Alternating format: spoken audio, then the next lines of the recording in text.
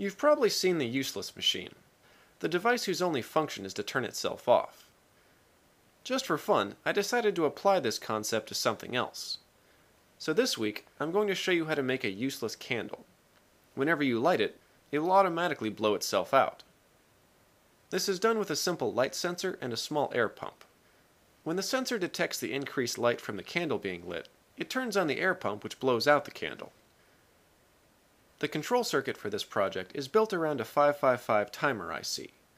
When light shines on the photoresistor, the voltage at pin 2 drops below the trigger threshold. This sets the output at pin 3 high, which activates a power transistor and turns on a relay. After a short delay, the system resets itself and the output is set low again. The two capacitors and fixed resistors control the delay when turning on and off. The sensitivity of the sensor is set by adjusting the variable resistor. First, I prototype the system on breadboards. Then, once everything is working properly, you're ready to solder them together.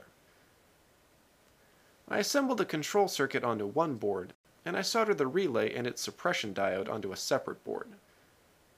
To connect the air pump to the relay, you can separate and cut one of the wires of the power cord and connect the two ends to the switch terminals on the relay.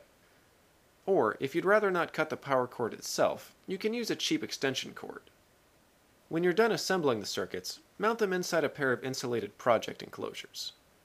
Now we need to set up the candle with the light sensor and the air hose. To do this, I got a small wooden candle stand with a backplate. Just above the top of the candle, I drilled one hole for the air hose and two smaller holes for the leads of the photoresistor. To help them not stick out as much, I used a brown marker to color in the edges to match the wood.